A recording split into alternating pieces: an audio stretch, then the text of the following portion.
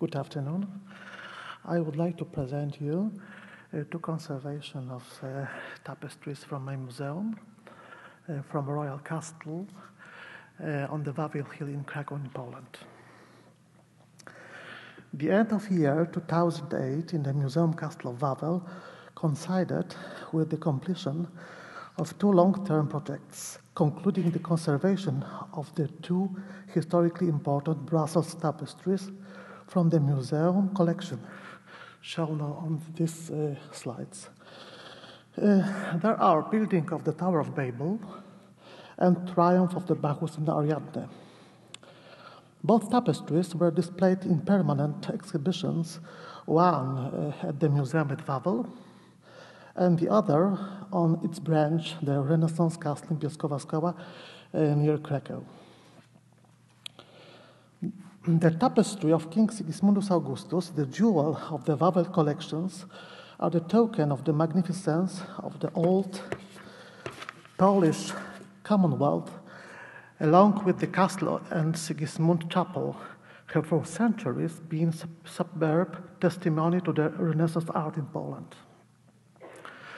The royal tapestry, also called in Polish arases, form part of the remnants of the original furnishing of the monarch's residence, which was devastated by the Austrian after the third partitions of Poland in 1795.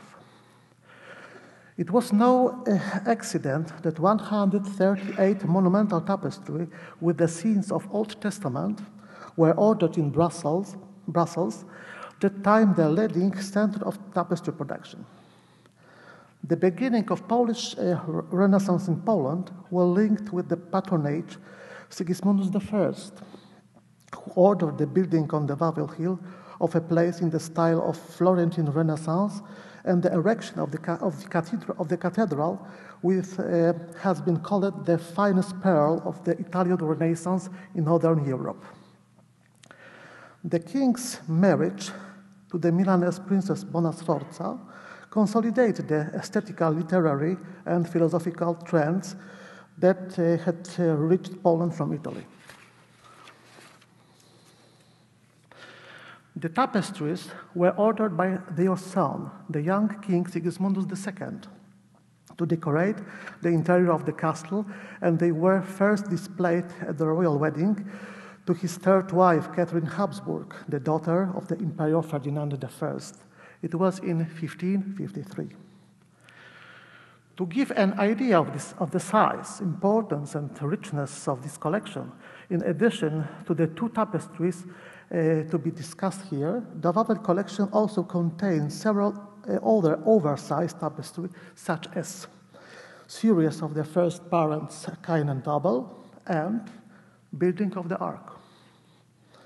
In addition, the collection also includes smaller tapestries. You can see some examples in these slides. Verdures with animals, tapestries with grotesque and monograms, such as, for example, the royal initials S.A. Sigismundus Augustus on this slide, and tapestry with coat of arms of the Polish crown and Grand Duchess of Lithuania. Moreover, there are also tapestries with cartouches held by satyrs, tapestries to be hung above doors and windows, and finally, small upholstery pieces for chairs and armchairs. The conservation of Building of the Tower of Babel began the wet cleaning treatment performed in the Witt Tapestry Workshop in Mechelen, Belgium. Then, after examination of the tapestry, the committee of curators and conservators at the museum made a decision to undertake extensive conservation treatment, specifically countermanding any effort to restore this historical important tapestry. Accordingly, the textile conservators from the laboratory of the Wawel Museum proposed the following program of conservation. Providing the tapestry with the full-size linen backing to be systematically stitched at regular intervals to the reverse of the tapestry. The second, couching fragile areas of the tapestry to this backing fabric with late couching stitched from 4 to 5 millimeters apart. And stitching linen patches of suitable color and texture underneath the larger or smaller losses. At the beginning of the conservation treatment, to organize the work on this long-term project, the tapestry was apportioned into 8 sections and the 4 conservators were divided. On this picture, we can see one nun from Polish convent who actually work in Vatican museums.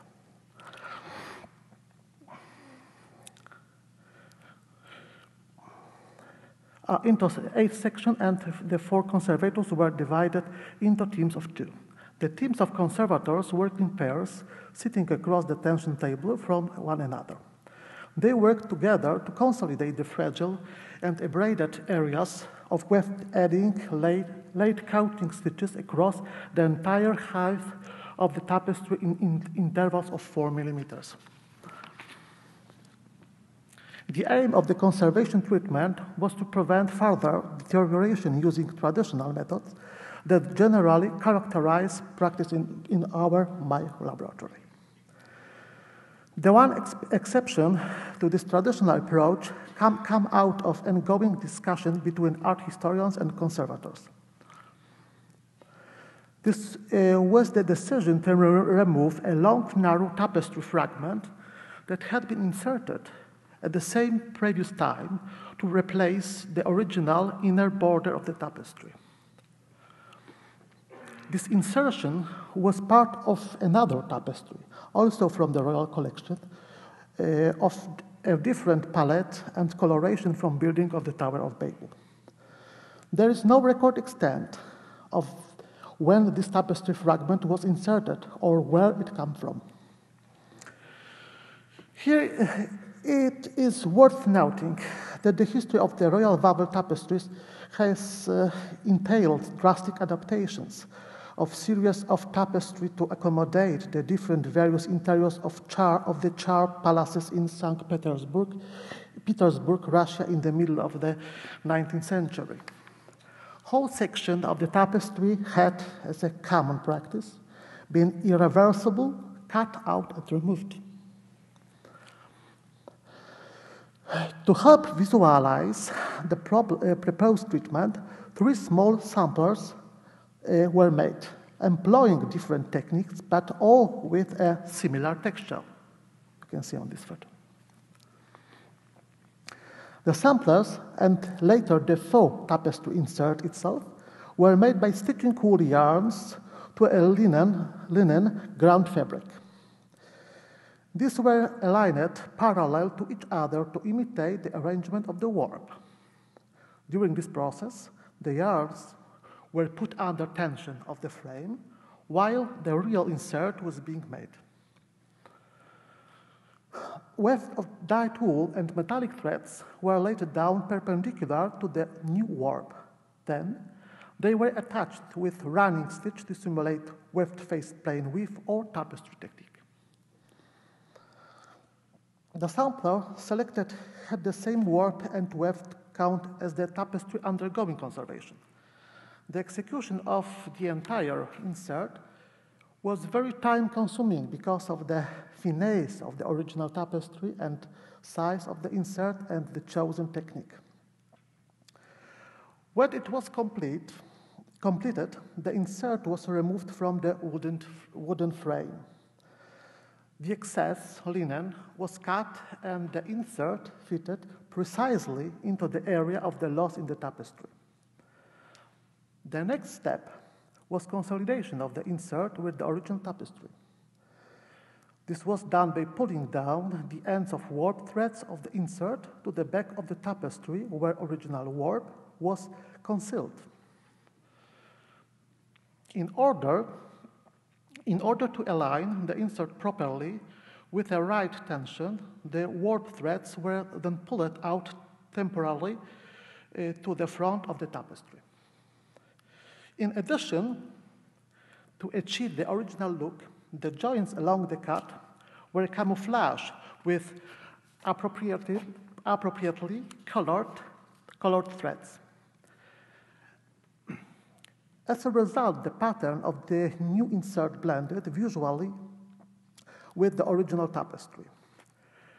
It was also necessary to reinforce the joints from the reverse of the tapestry by couching them to the backing. The procedure was completed by adding a lining and stitching the Velcro across the top as a hanging system. Here, I would like to point out that this compensation for loss is very newly conserved tapestry. It's reversible and does not preclude removal and reinsertion of the original fragment if it is ever found. Having learned from our experience of conserving other Wawel tapestries, we still hold out the hope of finding this fragment removed at an unknown time from building of the Tower of Babel in another tapestry in the royal collection. This treatment was a very challenging task for our laboratory. The satisfactory visual and structural results achieved and the positive response was a great encouragement for us as we move to the next project.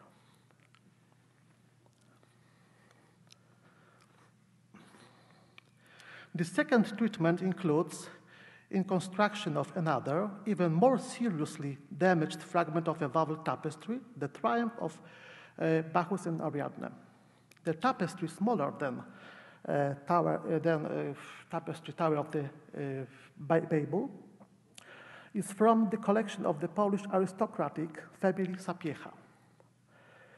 It's from the collection of the, for years the tapestry had been on a loan in the Wawel Museum. In 1998, it was purchased from the owner. The tapestry depicts a relatively popular theme, a subject portrayed in many other tapestries in both Polish and European collections, such as those in Poznań, in Poland, Bayerisches Nationalmuseum in Munich, Kunsthistorisches Museum in Vienna, and in New York too, in Sotheby's. Before the conservation treatment, the tapestry was in very poor condition, with a braided weft, particularly in the areas of cream silk and brown wool. Sorry. There were many inserts from a known tapestry compensating from areas of loss. And for some unknown reason, the tapestry was cut lengthwise, splitting the tapestry in half. Sometime later, the two halves were seamed together. As a result of that, the shapes of some figures from the mythological wedding procession were distorted. And of the original tapestry, only the main field remained untouched. Even the border was completely removed. The chief conservator decided the treatment of the tapestry should be divided into two stages. The first included structural preservation of the most braided areas by means of late couching stitches. In the second phase, the purpose was aesthetic and led to recreation of the original look of the tapestry by restoring the most damaged areas in the space with technique wave, when the stitches are made with a higher density very close together. Due to the deterioration of both warp and weft, the conservators decided to reinforce the entire tapestry by stitching strip of linen to the reverse.